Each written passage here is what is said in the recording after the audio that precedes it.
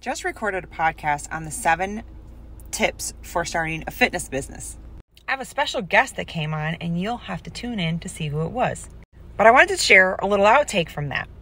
And this could be for anything in life. If you want to start something, you literally just have to do it. Just do it. You want to start working out? Go to the gym. Take a walk. Make your mind up and do it. If you want to start YouTube, I hear this a lot. I want to start a YouTube, but I don't know what to do. You literally just have to create a YouTube account and hit record. I know it can seem intimidating, maybe to do some things that you have never done before, but there is no way of getting around your first time.